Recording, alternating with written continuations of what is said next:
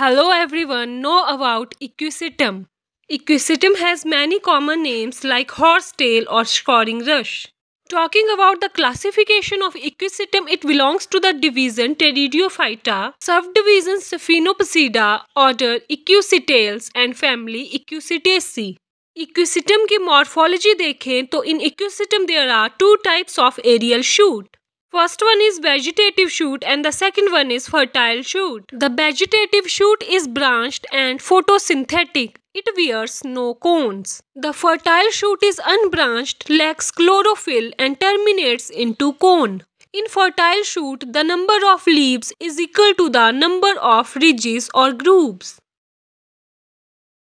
If we see the characters of Equisetum, we can say that Equisetum is both xerophytic as well as hydrophytic in its features. Most important characters are first one that silica crystals are deposited in epidermis. Equisetum is indicator of minerals in the soil. It accumulates gold from the soil. There is presence of double endodermis in the root. The sporangia consists of the peltate disc. Peltate disc is the hexagonal structure and help in the spore formation as it supports the sporangia. In the extrastellar region of the stem, the bellicular canal is present for the air storage. Next is the spoon-shaped illetters are meant for spore dispersal.